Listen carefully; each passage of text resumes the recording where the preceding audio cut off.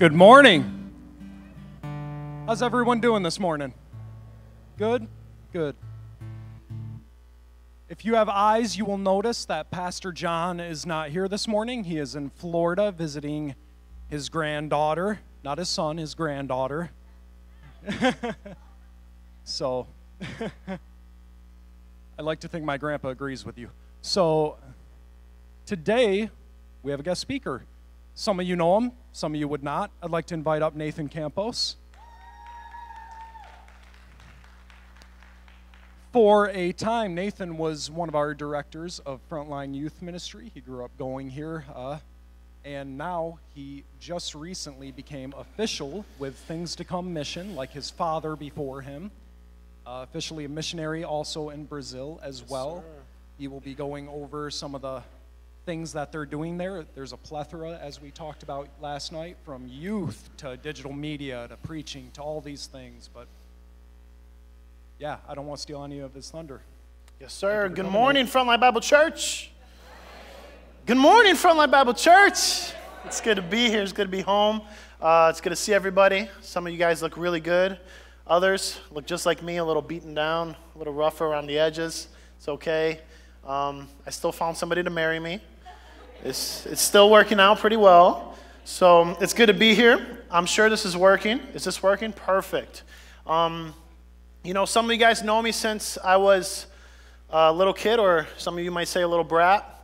But, you know, some of you guys, I've been here for many years, attending this church as a member, worked here as well with the youth. You guys just have been my family for so long, supporting me and sending me messages and commenting on my stuff while I'm in Brazil. And it's just very supportive. It's very good to be here. It's very good to see a lot of faces, have a lot of people remember me, you know. Look a little different, maybe. I don't know if it's me being married. This is actually a picture of my wife that, I don't know where I'm supposed to point this. I pointed it the right way. But this is my wife, Alini. She is my better half. She is way nicer than me, way more fun to be around. Unfortunately, she couldn't be here because of visa situations. She is a Brazilian. But hopefully in the future, you guys will be able to meet her, and you guys will understand that she needs glasses, for sure. But this is my wife. And for those of you that do not know, we just became full-time missionaries with TCM in northern Brazil. We have been there working as local national workers for about 5-6 years or so since we've been there. And we just became officially TCM missionaries. And the purpose of that is so we can be full-time in the ministry financially, and we can be working there. Just a little bit about where we're at. For those of you that do not know, still don't know where I'm supposed to point this. There you go. We're in Brazil. This is we have many churches there that we've been able to be part of as establishing the local leadership and everything like that. We have some churches in Boa Viagem, some churches in Ibura. These are all neighborhoods that we have in Brazil. We're actually working on a couple of church plants right now. One is in São Bento, which is about 3-4 hours away, in Abreu e Lima, and in Cabo, which are cities that are about 40-45 minutes away, but people normally don't really drive cars there, so they take buses, so it'll take about 3 hours for them to get there. So we decided to start planting some churches there. My wife works very closely with the kids ministry there. Yes, with the kids ministry there, we call it Project Abba. Some of you might know it. A lot of you have become supporters and have helped with our Christmas projects. We do a lot of after-school projects, a lot of different things that we help out about weekly, about 50, 60 kids in the different neighborhoods, and we provide them with classes, with biblical education, school education, and everything that happens. Public schools aren't exactly like they are here. You know, there's not very good teaching in public schools there, so we do a lot of that as well. We teach them how to read and how to become teenagers that will be able to go into high school and be able to continue to grow and actually grow in their faith as well. One of the things that I've worked with, actually when I was working here at Frontline, some of you might remember me as just a crazy middle school youth leader that I was, you know, hasn't changed much. But we work a lot with youth as well in Brazil. We have a big youth group there in all of our churches. We work with about 40 kids on a weekly basis.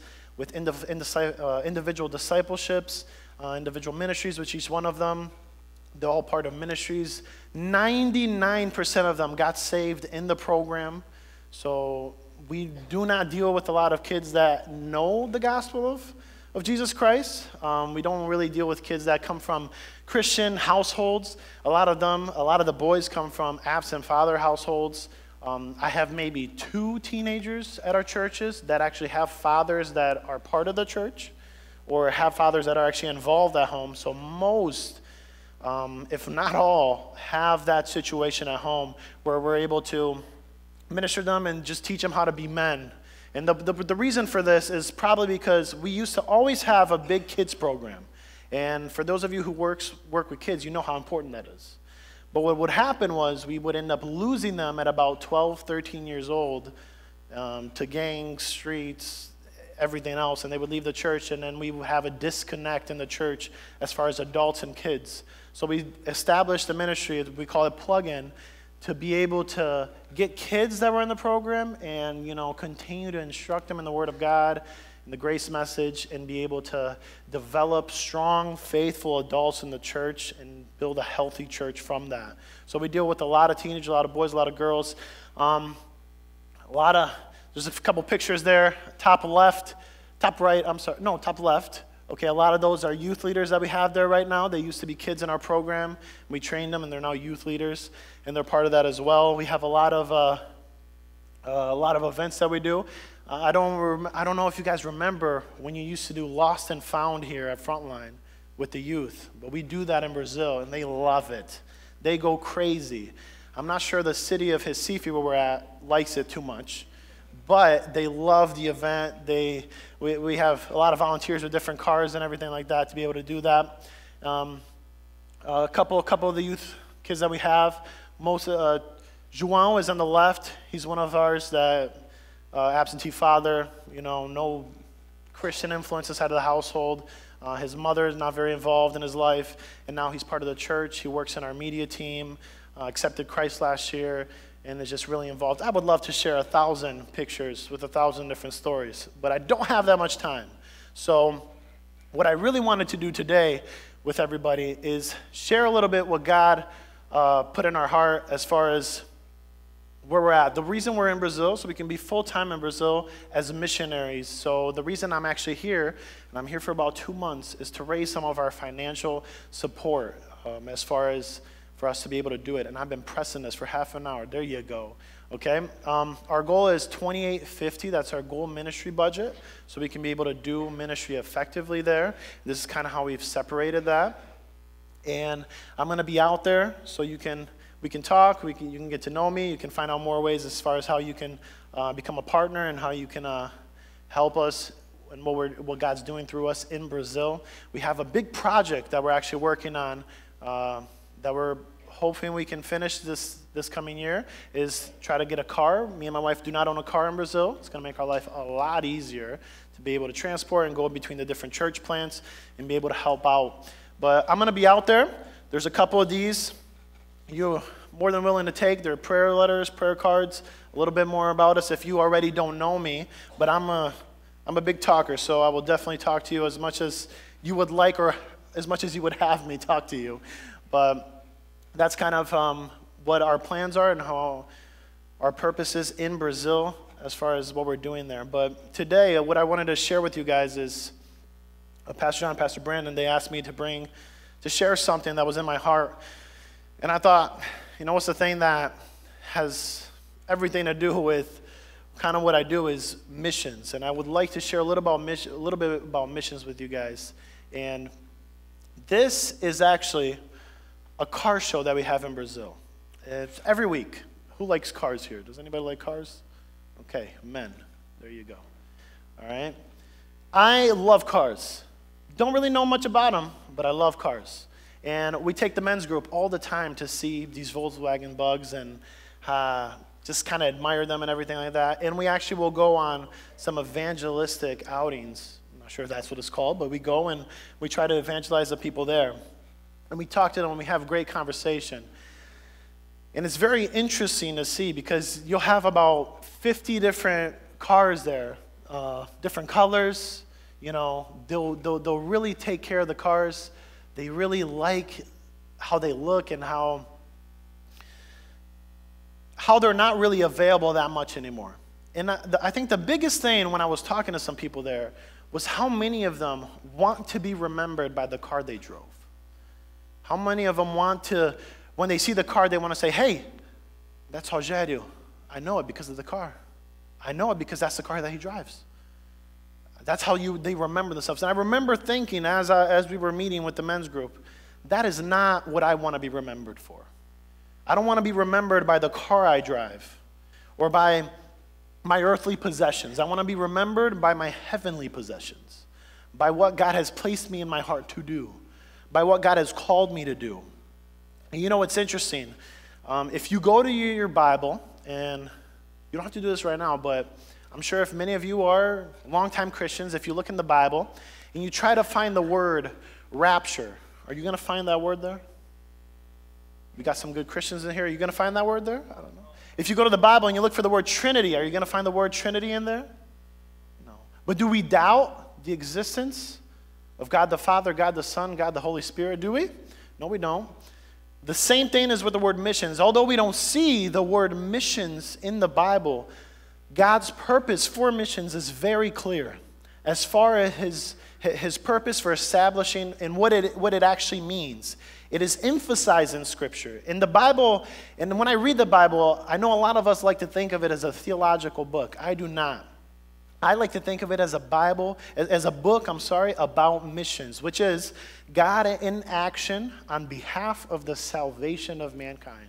So when I say missions, that's what I mean. God in action on behalf of the salvation of mankind. So the Bible in its totality, it ascribes to only one intention of God, which is to what? To save mankind. That's God's one and only goal. Is to save mankind, is to bring the grace of his grace to mankind. And if you want to open it with me on 1 Timothy 2:4. And that's what I want to go into today. That's the verse that I want to kind of bring to our attention as we look into what God's purpose for missions is and how we fit into that.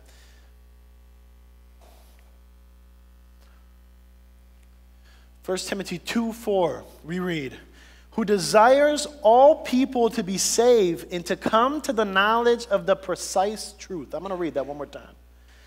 Who desires all people to be saved. God, who desires all people to be saved and to come to the knowledge of the precise truth. There is nothing wrong with owning things. I don't want you to get home and say, honey, we got to sell the house. That's not what God is trying to say here. But God's clear desire is to save mankind. It's to save man. Once you discover God's primary goal, which is to save man, then what is the question we ask? What is our part in it? What is my part in it? What is your part in it? If that's God's goal, then is my objective for my earthly job? Is it my family? Is it the church? What is the purpose? What does God want me to do? If that's God's mission, how do I fit into that? Because we are not separate. As believers, we can't be separate from it. And for you to become actively engaged in what God is doing in saving mankind, we have to know 3 simple truths about missions. And that's kind of what I want to share with you today. So I was thinking of a cool, catchy sermon title. I couldn't do it. This is going to be as simple as possible because I believe missions is a very simple concept. It's a very simple idea that God has placed as the purpose in the heart of the believer to be able to do that. So 3 simple truths about missions. The first simple truth is missions is the heart of God. Can you repeat that with me really quick, church? Missions is the heart of God. Got to skip that here. I'm very bad with passing these slides. Missions is the heart of God. Missions is so much the heart of God that he had one son, and guess what his job was? Missionary. That's what he was on earth for 33 years. 3 years he was doing ministry full time. And what was he doing? Going from place to place, sharing about the message. the kingdom message at the time, but yes, he was bringing forth what God called him to do. Mark 1:38, we read, and if you don't have your Bibles, you can just read it here with me. He says, and he said to them, let us go on to the next towns, that I may preach there also, for that is why I came. There's no other reason why Jesus was on earth other than going from place to place to share that he was God the Son. There was a focus about Christ that I think that we need to learn. Jesus knew that he was sent to die on the cross for humanity, and his mission was to redeem people. And when we look at the Apostle Paul, we see the same kind of focus, the same kind of purpose that he had when we look at that. Ephesians 3:8-9, we read, to me, though I am the very least of all the saints, this grace was given to preach to the Gentiles the unsearchable riches of Christ. On earth, Christ had a very specific mission to save the Israelites, to save the world through the Israelites. And while on earth, Paul was made the messenger of the grace of God, the dispensation of God, the dispensation of grace. That was his reason to live. And you know, when I read this passage, you can tell he felt very humbled by this. This wasn't a prideful thing. Like he was like, oh, of course it should be me, the Apostle Paul. I've studied all my life. No, he felt very humbled by this. When we look at it, he says, the very least of all. That's where we get the word cyst when we look at Scripture. The word cyst comes from that, least of all. And does anybody know what this is? I don't know if you can see it from there, but this is salt. And, you know, in Brazil, we use this on our meat. Here, you use this on your driveway. Very different concepts. Okay? We use it as a joyful salt. You use it as a miserable salt. And I remember when I was younger, we would have to just pour this out on the driveway. And when you look at just a grain of salt, you don't really think this can melt all the snow in the driveway, do you? You don't just go, oh, done. That would have been really nice for my chores when I was a kid. But no, you look at this and you don't really think that. But actually, if you throw this in the snow, you can actually see it kind of melt a little bit. Just that little grain of salt. And Paul, I think the idea here is saying, you know, even though I'm a little grain of salt on this big, cold, snowy world, God has a purpose for me in this. And if we get enough of us together to be able to do that, that's when God's mission starts to actually impact the people of the world. It's when we work together. So Paul is saying, I am as small as a cyst in the mission of God, but I am playing a part in this. I am playing a part in this. God has called me to this. The whole idea of Paul here is to emphasize the message, not the messenger. That's his purpose when he's brought to share this message. And he says, I love the word that he says, the unsearchable riches of Christ. That's the emphasis. And the riches, I like the word that he uses. It means abundance, the fullness that can only be found in a relationship with Jesus. He's been called to that mission. That's what he's been called to. Man, I remember like it was yesterday. You know, I was in college. When I was in college 6 years ago, I came with the idea that I was going to be a businessman. I don't know what about this makes you think businessman, but that's what I thought. And I was sure that going to college, doing business, that's what I was called to do. Okay, and I was working, I was making enough money. You know, I was going to school, going out with my friends. I had friends. I don't know if you believe that or not, but I did. But still, no purpose. Still no idea what God wanted me to do. Still felt like there was nothing that I was doing at the moment that pointed back to God. I don't know if that makes sense to you. And I remember I was driving home from work one day, and this was maybe December, and my dad called me. like every good father's. And I don't know if this was, I don't know what prompted him to do that, but he called me and he just asked, how's it going? And I just said, okay, that's all right. And he asked me, what have you been doing with your time? And I don't know if I was in a state of just, I was just thinking real deep about things, but I remember I just went, nothing worth mentioning. And he asked me a question that was, Nathan, what are you going to do with the life that God has given you? Our mission is not only to preach that Christ died for our sins, but that life can only truly be experienced when we surrender to the will of God daily. And that's the day that I decided to go into missions. And I don't know what kind of businessman I would have been, but I knew at that moment that I only had a couple years, I don't know how many years, to do what God had called me to do. And at this moment, I realized that. And it was just like something just clicked. I don't know if you've had that moment where something just clicks and you know what God is calling you to do. And I'm not saying quit your jobs and go to Africa. I'm not saying quit your jobs and go to Brazil, even though I might like it a little bit. I'm not saying that, but I'm saying, what has God called you to do? It's not the car you drive. It's not the amount of money you make. It's the souls that God chooses, that God calls you to save, that he has put in your life. Missions is the heart of God because he believes that this is the only way people can experience true joy. It's not in what they do, it's who God has called to reach them into the gospel. I work with a lot of teenagers. Most of them come from two different perspectives. Okay, they either come from the absent father household, maybe about 95% of them.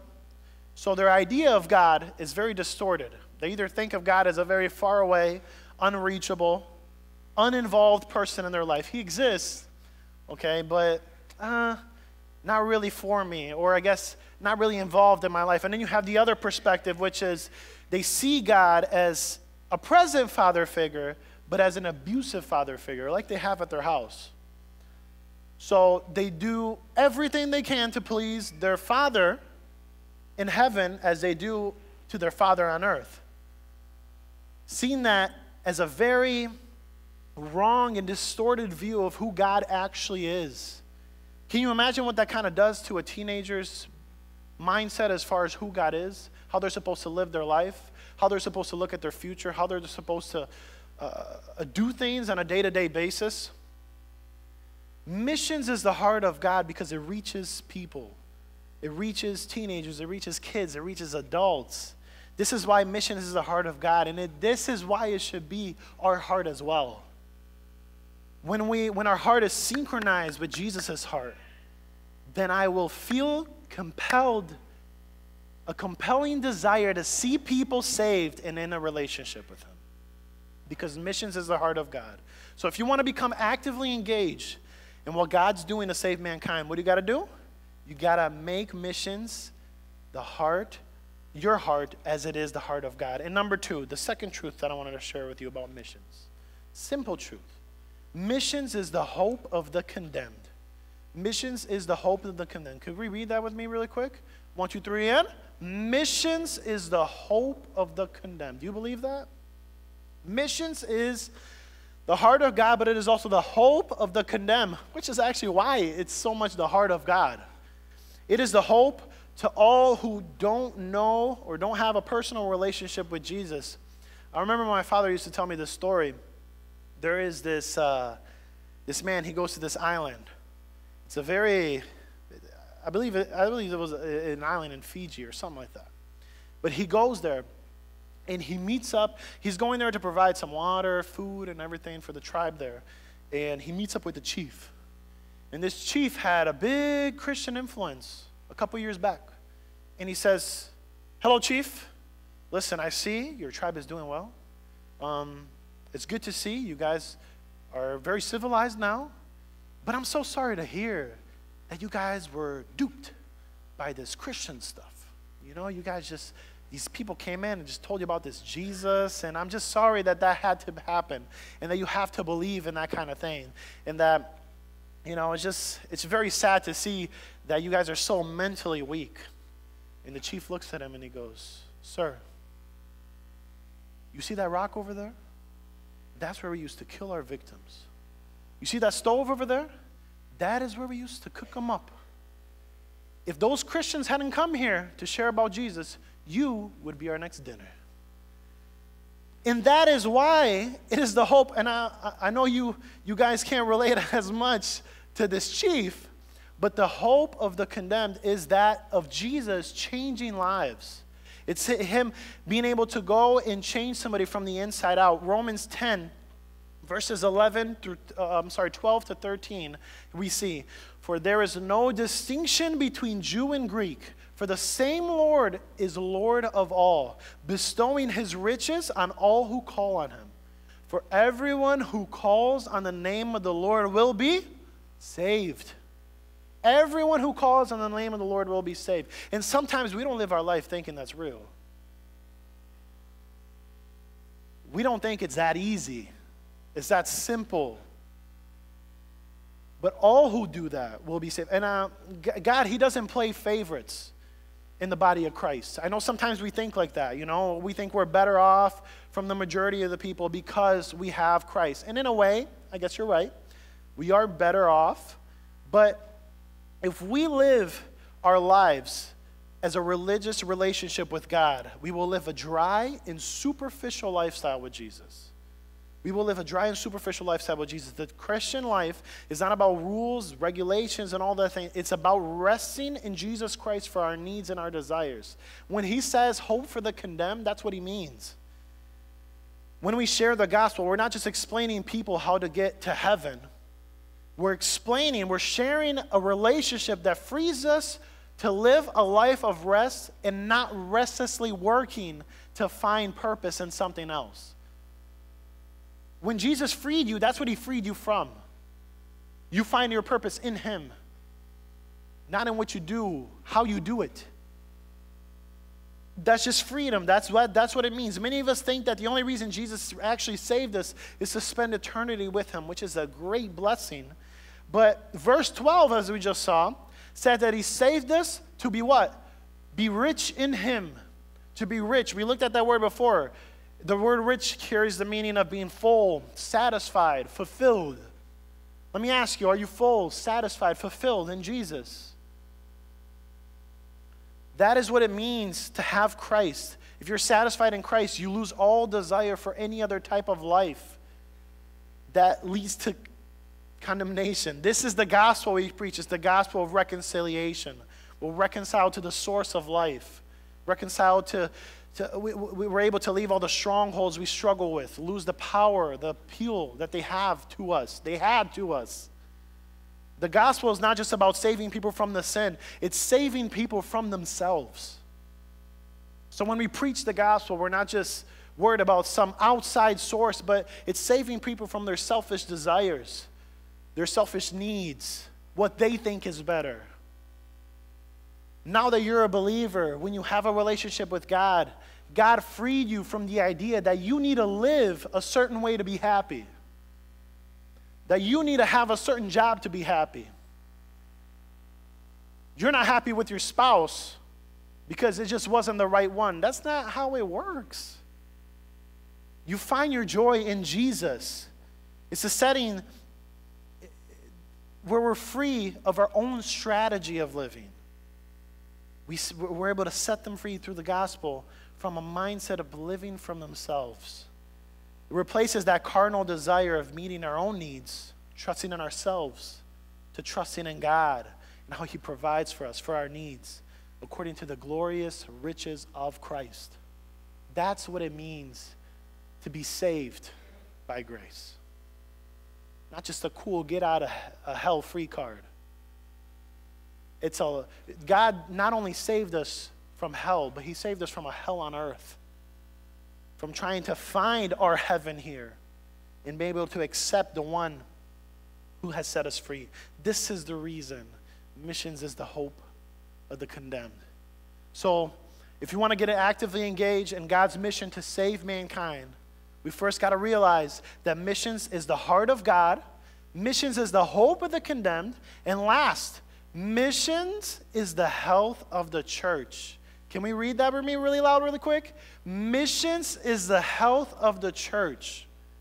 Missions is the health of the church. 2 Corinthians 6:1. Oh, 2 Corinthians 6:1. We read, working together with him. Then we appeal to you not to receive the grace of God in vain. Working what? Together in him.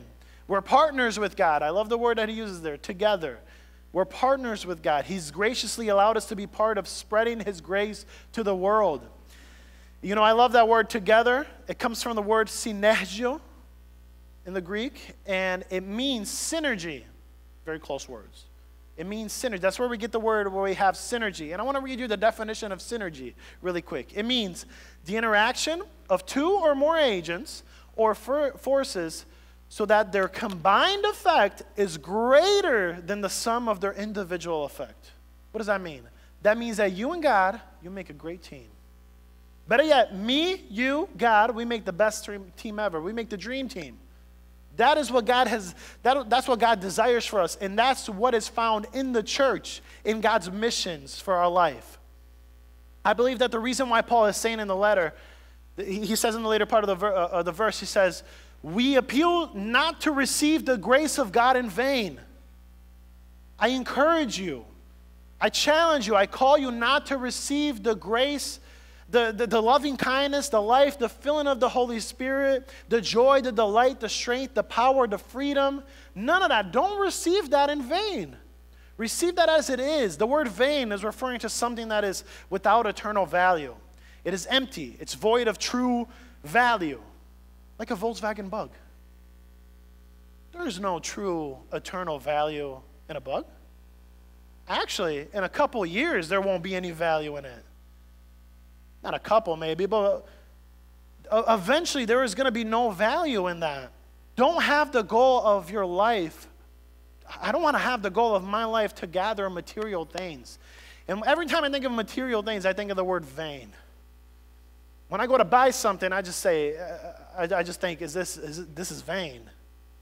This is how we're supposed to think as far as earthly possessions. Have a goal of seeing people transformed by the power of the gospel. That's your goal. That's what you should go home with today. That's what you should realize is the true meaning of why God has put you on this earth. I love to say this. I've heard this quote before. And they say, there's only two things that you won't be able to do in heaven. Number one, you won't be able to sin. Thank God. Number two, you won't be able to share the gospel. Because there ain't going to be no unbelievers there. So why are you here? And it's not for you to sin. Don't take that away. It's for you to share the gospel, the message of grace. Can you see why Paul is so passionate about this?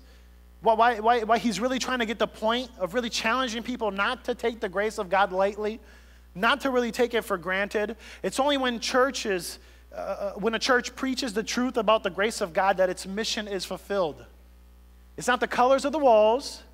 It's not how many chairs we have. It's not how nice the area is or how cool or how hot it is or the gym or anything like that. It's the amount of people that are coming to know Christ personally. Every church is as healthy as its burden for missions. I'm going to read that one more time. Every church is as healthy as its burden for missions. Show me an unhealthy church and I will show you a self-centered church. A church that cares about its own material needs. When we come to church and we complain about certain things, we don't complain about the empty seats. We complain about the song that it wasn't really the song. It didn't hit me that way today. There's nobody sitting next to you. There's nobody I brought to church. That's what should weigh heavy on my mind. That's what God has put in my heart. A healthy church is focused on the mission of saving people. Why? Because it's God's mission. That's what he has called us to do. If he's got one book, and the purpose of that book is to save mankind, why should our purpose be any different? Why should our calling be any different? You know, every time I see a church where division is happening, or I find that there are or different groups inside of the church. Normally, it's a very self-absorbed with their own needs as a group that they have forgotten what it's all about. As a church, we have to ask ourselves always, have we forgotten what it's all about? Are we focused on what God has called us to do as a church? This is the church that God has placed, Frontline Bible Church. Our church, He has placed it here. There is no other church right here in this spot. This is what God has called us to do, to save mankind in the area that we are at. The mission of the church is to reach people with the truth of the gospel. To do anything less than that will not only take away from the mission of the church, but it will also make it unhealthy. It will make it unhealthy. It won't be actually fulfilling the purpose that God has placed us as a Grace Bible Church. The church was established to become a source of life for those who are living from themselves. And I got to tell you, there's a lot of people living from themselves. Am I wrong? At your job, how many people are living from themselves? Maybe your extended family, how many people are living from themselves? How many people, when you just go walk in the park, are living from themselves? But we don't want to be bothered. We don't want to ruin our free time. We don't want to get any trouble at our jobs. We don't want to have to deal with the burden of discipling a young woman and a young man that doesn't have a fatherly figure or a motherly figure. We don't want to have that burden. I don't want somebody to depend on me that much. I want to just do me. This is what God has called us to do as a church, as individuals.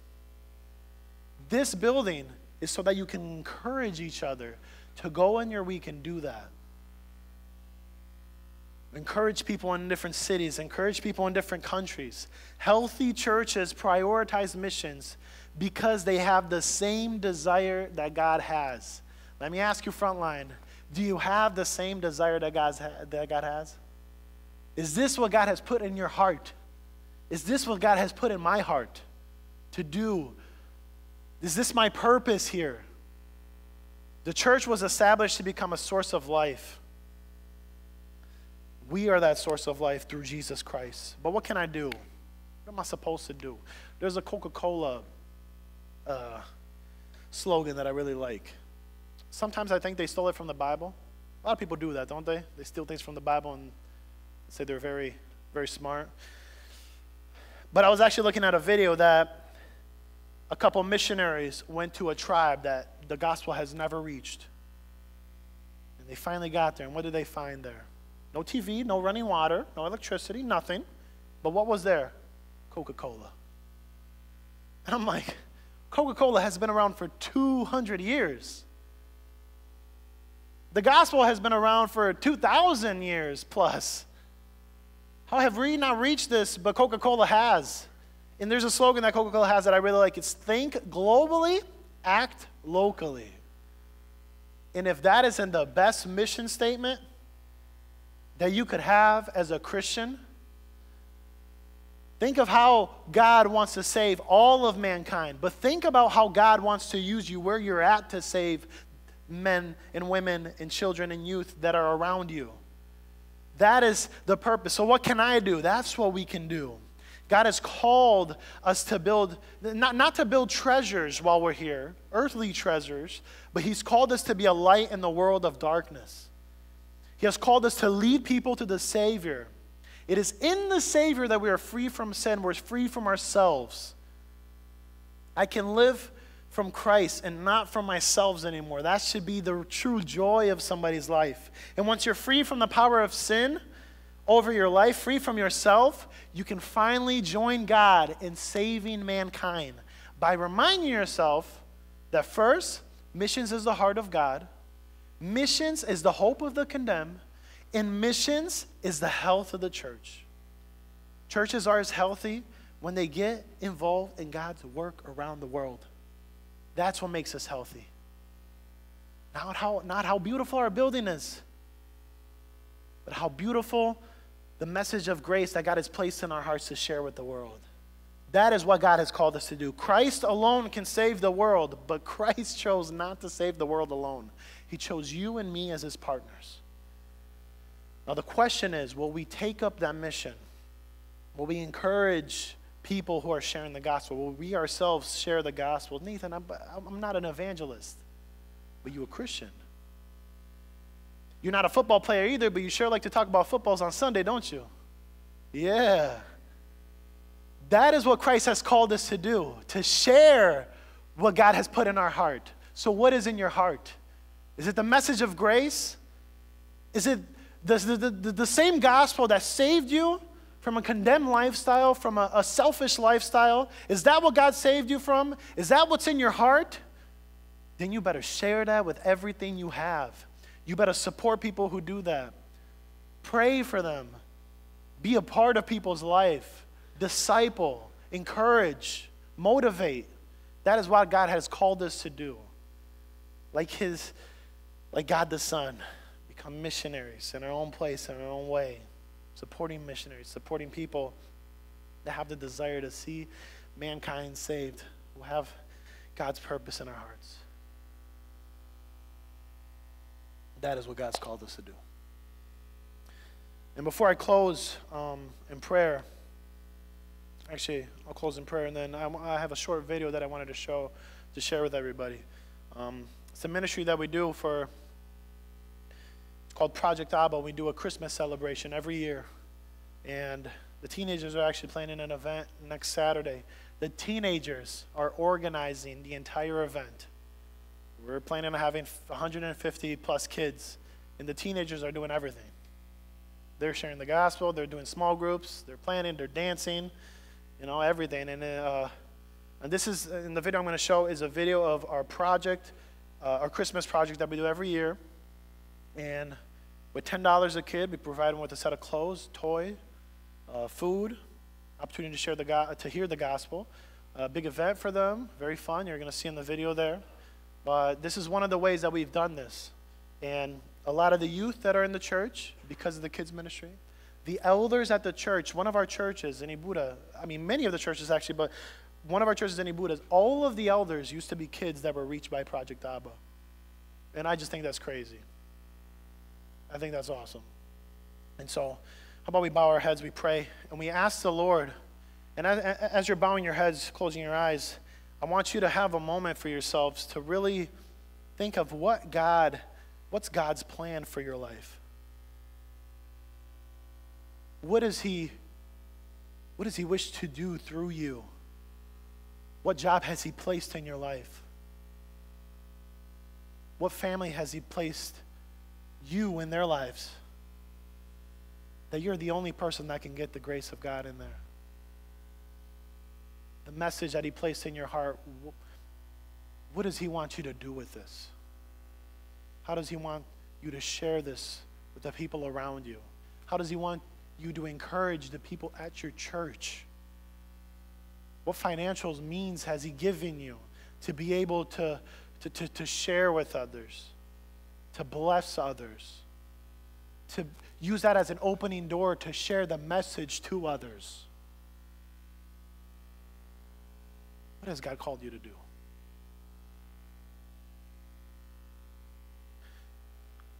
Dear God, we thank you, Lord, for another amazing day, another beautiful Sunday. We thank you for your very clear mission.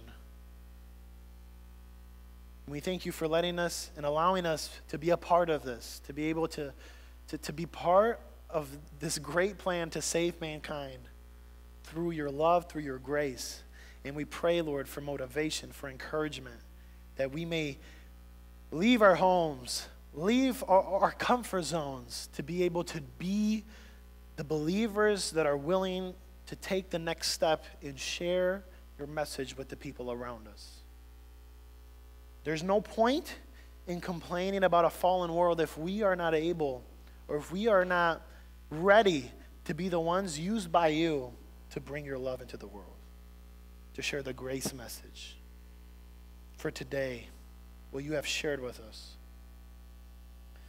God, we just pray for each person here. We pray for each person at any other church that they may have the same mission, that we may be a healthy church willing to share this message with the world. In the name of Christ Jesus, we pray. Amen. All right, guys. Thank you for having me. It's a quick video and then...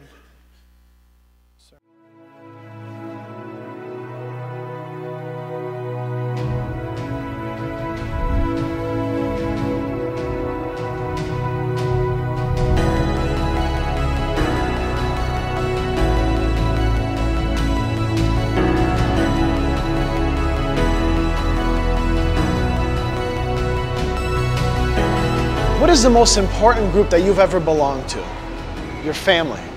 Now, they could have impacted you in a positive way. They could have impacted you in a negative way. But they had a big influence in your life. Many kids don't have positive influences. And what if you can make that kid this Christmas feel like they were loved, feel like they were cherished, feel like they belonged? That is what Project Abba has been doing for many years. And we have impacted the lives of thousands of kids through your partnership. And we would like to keep on doing so. In 2024, we plan to reach many more kids for the grace of God and show them that they belong to this family. And that's why we are calling you through your prayers, your donations, your gifts, your service to be able to become partners with us in 2024 and bless the lives of many kids. So why don't you, in 2024, come join Project Abba?